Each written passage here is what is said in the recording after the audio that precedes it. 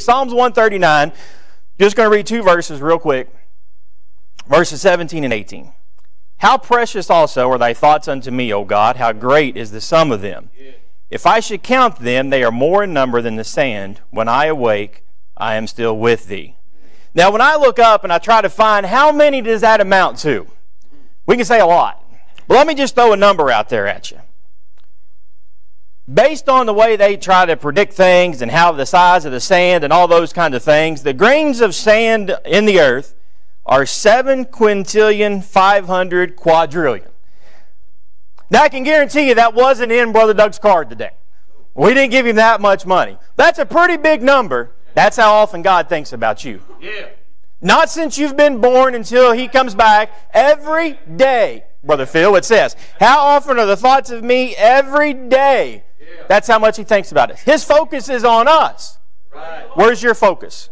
Wow. Where's your focus at tonight? Good. Is your focus, when you walk in here the day, is your focus on fellowship or on your foe? Because how many times we walk in, how you doing tonight, Pastor? It's good to see you. And our pastor or somebody else you may be talking to, well, hey, I've had a great week, or I've had this going on. And you're sitting there and you're looking them in the eye, Brother Clint, and you've not heard a word they said.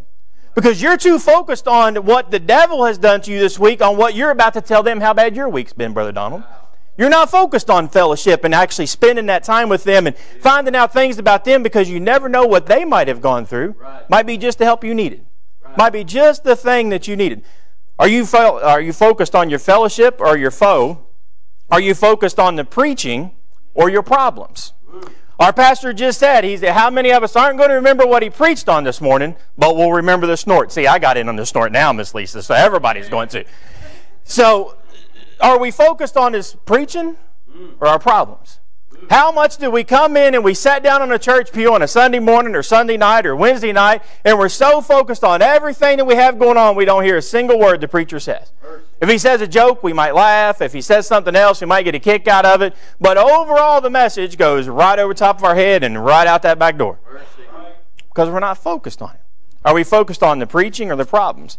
Are we focused on the pardon or our past? God's forgiven us. Why do we allow the past to beat us up? Why do we allow the past to come up and just keep dragging up? Well, you can't do this, or you can't do that, or you're not worthy. No, God forgave me of those things. I'm going to move past those things and allow God to use me in whatever capacity that may be. But too often we get too focused on our past instead of our problem. Let me say this lastly.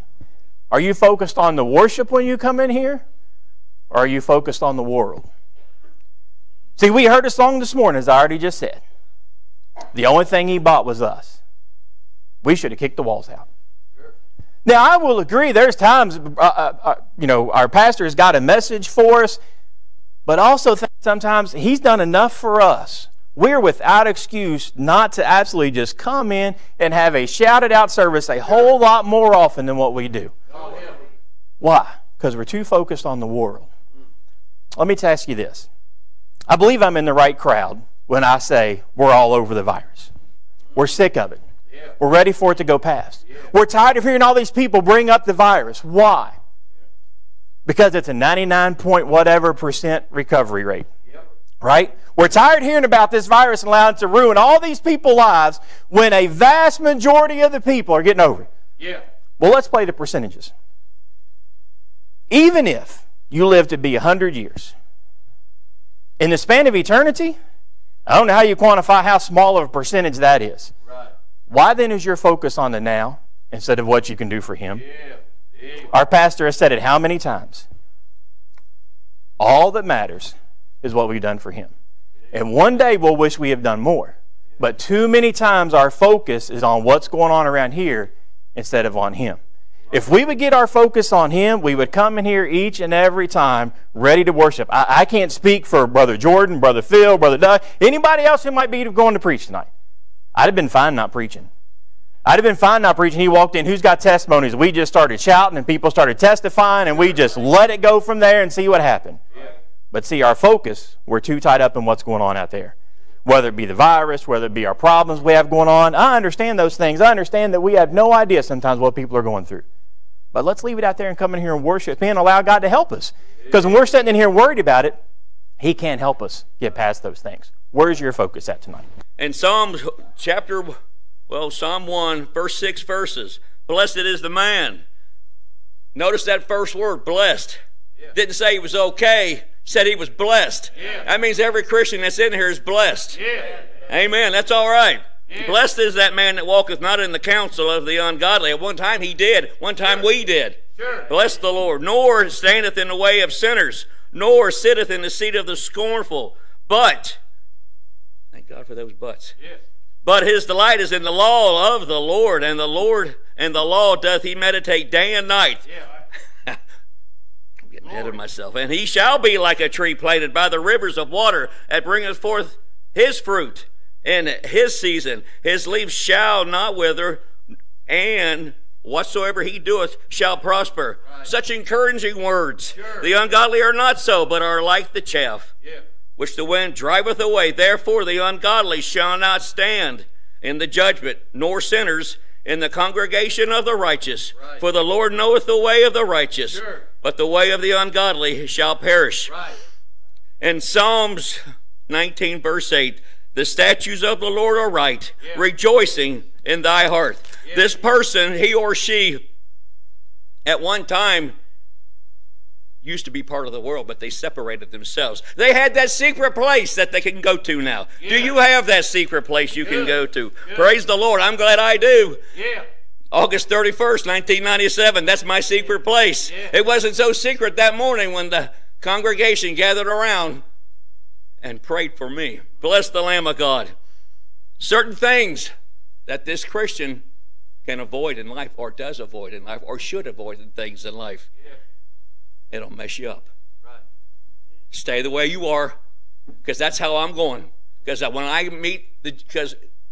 I mess up, when I have a dirty thought, or once in a blue moon, a nasty word will come out of my mouth. That quick, the Holy Ghost will convict me. Sure. And that's how it is. That's how it's supposed to work. Right. Anyway, this person is blessed when, because he doesn't stand in the way of sinners. Yeah. Nothing wrong with being friendly. No. Nothing wrong with being friendly, because Jesus was friendly in Matthew chapter 9, verses 10 through 13. It talks about how he was friendly with the publicans and sinners. You have to be that way. Sure. You've got to be that way in order to win people to Christ. Right. That's how it works. You got to be friendly, because there's lots of times I'll buy people candy bars after I just mess with their head for a while, and then I'll buy them a candy bar. Then I'll buy them cookies. I said, buddy, I'm just kidding. Yeah. And then they'll say, okay, and then I'll just talk about the Lord. I was telling, I don't know who I was telling this to, but I was telling the pastor, I think it was, about, do you know the mysteries? Is Christ a mystery to you? And he said, no, he wasn't. But I never heard him. All he does is just talk dirty talk. Then I asked him, I said, is Christ a mystery to you? He said, no, but his grandmother would talk to him about the Lord. But I can't take too much of my time. In verse 2, it talks about that his delight is in the law of the Lord, and in the law that doth he meditate day and night. Sure, that's what you're supposed to do. You give your life to Jesus Christ, the Holy Ghost tells you, read the Word. That's how you read the Word. That's how you grow in Jesus Christ. Yeah. That's what it's about. Yeah. Then you go out and tell other people, like the pastor says, this is worship. I'm having the time of my life coming in here, and then going out there telling people about Jesus Christ. When we go, pass out tracts. That's what it's about, telling people about the Lord Jesus Christ, and then we're done. He's going to call us all home, and so shall we ever be with the Lord. Bless the Lord. In verse 3, we're going to be talking about, and he shall be like a tree planted by the rivers of water, that bringeth forth the fruit in his season, and his leaf shall not wither, and whatsoever he doeth, he shall prosper. In verse 3, we're coming, you're going to be saturated in God's words. Just as soon as you open up this book, what a joy, because you're listening to God's words. They're holy words. And what a joy that is. Now, the sinner has got a choice. We had a choice in life, because one time we fell under conviction and we repented of our sins. Thank the Lord. Praise the Lord. This is the Sunday night crowd. The Sunday night crowd knows what it's about. Good.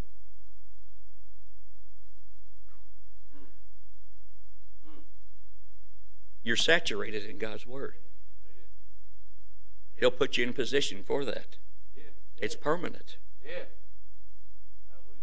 And we're the perpetuity of the church. There's prosperity. And whatsoever you do, you shall prosper. Your family life, your church life, and or business life. What's that sound like? What's that smell like? That smells like victory. Good. Don't it? That smells like victory to me. Verse 5, those people, verse 4, and the ungodly are not so, but are like the chaff that wind driveth away. Son, they're just enduring it. That's all they're doing. Right. Therefore, when they stand at the judgment seat, they'll be consumed. And they won't even know what hit them. Because there'll be some... The pastor had a good explanation, but I can't think of it right now. I can't. It was good, though. It was good. But anyway, they'll be level, well, it won't matter, but everything they know is gone. And what they've done was they built their foundation on shifting sand. Right. Verse 6, it talks about two ways a person can go in life. For the Lord knoweth the way of the righteous, but the way of the ungodly shall perish. Two ways a person can go in life. They can go the way of the cross. That leads to Calvary. Calvary is the way. No. But the sinner's going to choose the cursed road. It's a popular way. And it's for eternity. In John 14, verse 6, Jesus says, I am the way, the truth, and the life. Praise the Lord. John chapter number 2, we're going to begin reading verse number 23. The Bible says, Now when he was in Jerusalem at the Passover and the feast day, many believed in his name when they saw the miracles which he did. But Jesus did not commit himself unto them, because he knew all men, and needed not that any should testify man, for he knew what was in man.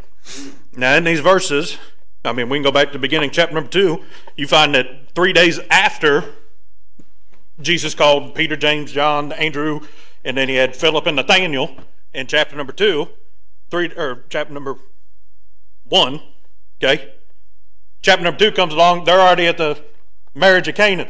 Then after that, it says, and they went with his mother and his brethren. They stayed in Galilee for not many days. Right. It hadn't been that long since Jesus had started his earthly ministry. Right. Okay, he hadn't entrusted himself or the knowledge of who he really was to many people at this point. Then he gets to Jerusalem for the Passover feast, and there's a whole thought in there that they're celebrating the lamb that God gave as a token, and if they put the blood, and then these people are believing on the Lamb of God, but we don't have time to get into that. Okay, but it says that many believed on his name when they saw the miracles which he did. But Jesus did not commit himself unto them, because he knew all men and needed not that any should testify man. First thing I want you to notice first is the acclaim. These were the Hebrews, the Jews, that in this day and era would take the bones of the prophets and bring them back out, and they would worship the men that God had used. Yeah. These are those that looked up to the Pharisees and treated them as, deities. Yeah. That they were, men was getting the acclaim instead of God. Right. And these people that believed on Jesus didn't believe on him like, John the Baptist did. Behold the Lamb of God, which taketh away the sins of the world. They saw somebody that could do something they couldn't. Right. And Jesus knew if he entrusted himself unto them, that they would give the acclaim to man. Good. Which is the next point. I want you to notice the anatomy. What is in man? Well, first off, we got a heart that's deceitfully wicked. No man can know it. Right. Jesus doesn't want the flesh to get acclaim, because the flesh tainted by sin. Right. The anatomy of man. I don't care if you're male, female, what color of the rainbow you are, you're cursed. Right. The flesh and man is bound to go back to the dust of the earth. True. The only thing that is good in us is what God put in us. Right. That was the breath of life. Right. We have nothing to merit in. Right. In fact, Jesus rebuked the Pharisees, saying that they were painted sepulchres, whited sepulchres. Right. They was dead. There was nothing good on the inside, but they sure made them look pretty on the outside. Yeah, it's good. Right. You can take a claim in a person, but really on the inside, that person's just like you and me. Jesus said, you don't get to know who I am or why I'm here because you wouldn't appreciate what really I am. He wasn't a man, he was the God-man. Yeah, right. But then, verse number 24 again, he said, Jesus did not commit himself unto them because he knew all men, neither not that any should testify of man. What was Jesus' sole desire in this earth? We heard about it a few Sunday mornings ago. To do the will of the Father. Right. To obey. Right. He had no glory in people giving him praise. He wanted the Father to get praise. Yes. Everything he did was not for Christ. Everything he did was for the Father. Amen. And he knew that if he committed himself to unworthy men and women, that they would go off telling about a man instead of telling about the Father. Right. Good. Said he did not commit himself to them. That means he didn't entrust himself to them. Right. He did not think, and well, he knew because he knew all men. We just read it. But he knew that they were not worthy to know the mysteries of Christ. Right. And if they were made known to him, that seed would go by the wayside. True. They believed on him. That was a great thing, but they didn't know him. Right. They believed that he may have been sent from God, that he was God. I don't know what they believed. Said that they believed on him, but they didn't get to know who he was. So the final point, I want you to notice the accountability that we have. We know him. I am in him and he is in me. Right. Those of us that have been bought by the blood, we know the mysteries of the Word of God. Yeah. Those things from old, from everlasting. I mean, Andrew went and told Peter, hey, we found the one that Moses and the prophets and the law and everybody testified of. He's here. Yeah. Right? Those that were looking for him found him. But not everybody that came to believe on him knew him. Right. Not everybody had that relation. He didn't commit himself to everyone.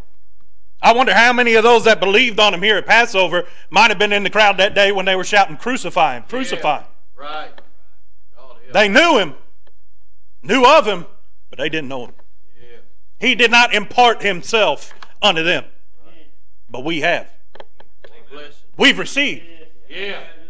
But do you know why he imparted or he committed himself unto us? Because he entrusted us that we would go out and give glory back to the Father. Amen. The Father delights in those that give glory to his Son. Yeah. You know why some of them are planted by the waters and they're blessed and everything that they do they prosper in? Because everything God dumps on them, they just give glory to God for it. Right. Everything that they do, well, it's only by the grace of God and by the blood of Christ. Yes. I am what I am by the grace of God. Yes. Those people are the ones that prosper. But it's such a great accountability, it's such a great burden that we ought to have. How often do we say, well, the church is great because of the preacher. Service is great because of the singers. Right? The grounds look so great because of those that go out and labor on it. No, it looks great because God just gave people that want to praise him and bring glory in his name, put them in the church. Right. Preacher's great because he devotes himself to prayer and to study to get the heart and the mind of God so that when the people come, they can hear what thus saith the Lord. Yeah. The singing's always best when they get hooked up with the one that they're singing about. Right, right. If any man but the Lord build a house, that labor in vain. Right. But I wonder how many services we'd have where we just kick the walls out if instead of coming in and saying, who's going to be singing? Lord, I don't know who's going to sing, but I hope you give them a little touch. Yeah. Where all week long we've been thinking about and meditating on the Lord's law day and night, and we come in ready to shout it out, give a testimony whether he asked for one or not. Yeah. He has committed unto us, not just his gospel, he's committed unto us himself. Right, right. And I can't do what he can. That's why God said, if I be lifted up, draw all men unto me. Yeah. Just take of that little bit of him that he's given you, and if we're faithful to raise him up, it's going to be hunky-dory. Yeah. That's it. Done. Good.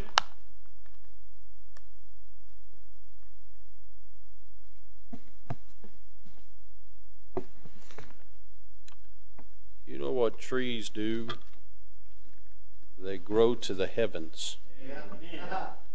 When you look at the top of the tree, you can't help but see the one that it's pointing to. Yeah.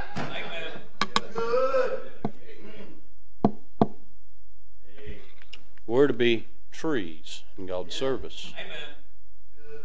There were the cedars of Lebanon. Cedars are pictures of faith. The oak tree is a picture of stability. Every tree in the Bible is there that points to God. Are you pointing to God? He has entrusted you with himself. What are you doing with him? Now look back in that text in John 2. I want you to see something here. Verse 23, now when he was in Jerusalem at the Passover, of course he was there. The whole feast was about him. Got news for you. Starting in Exodus 12, he never missed a Passover.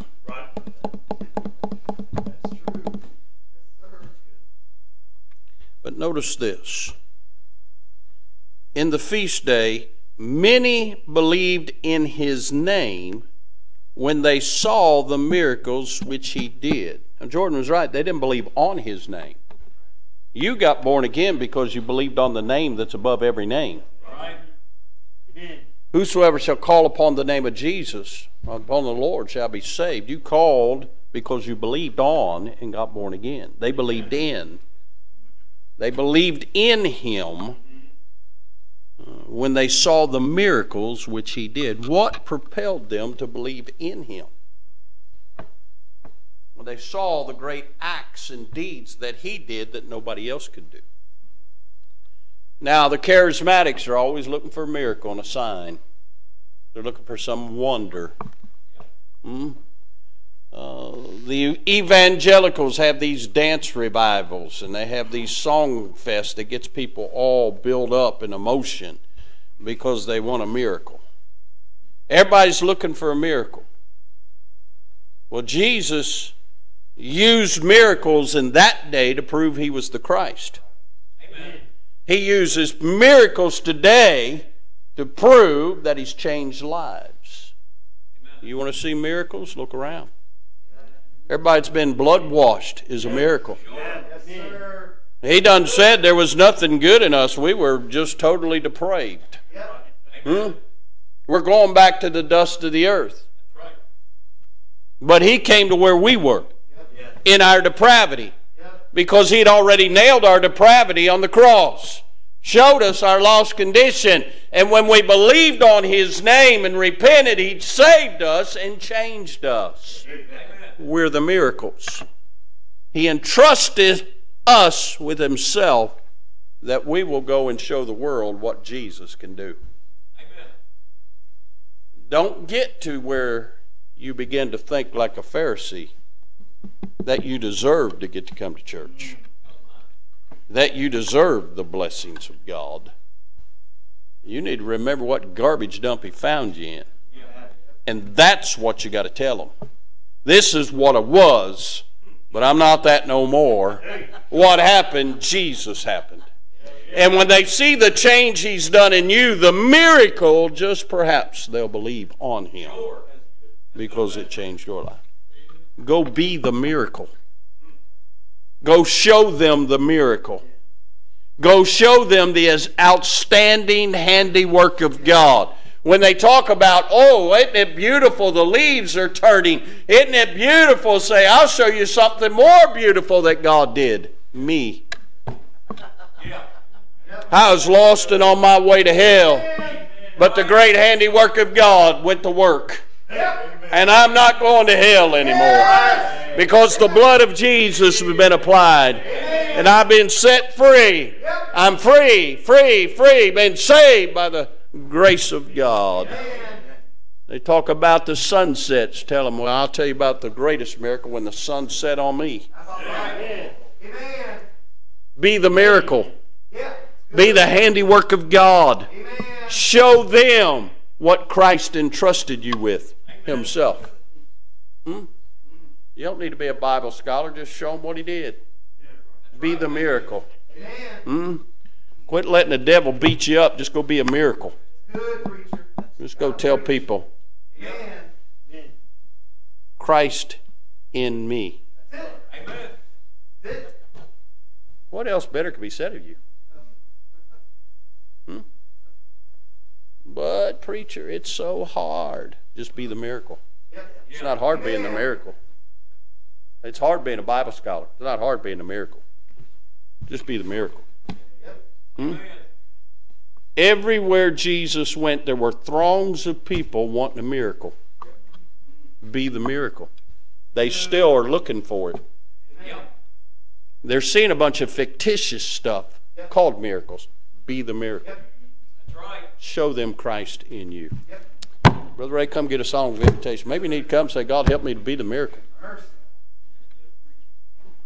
Maybe, just maybe, you don't know Him. Once you come and accept Him, you can be the miracle. Be the greatest day of your life. Yes, sir. Huh? Good. Maybe you need to come and thank Him. He planted you by the waters. He didn't plant you in the desert. I'd much rather be a tree than a cactus. Maybe you need to say, God, help me with my focus.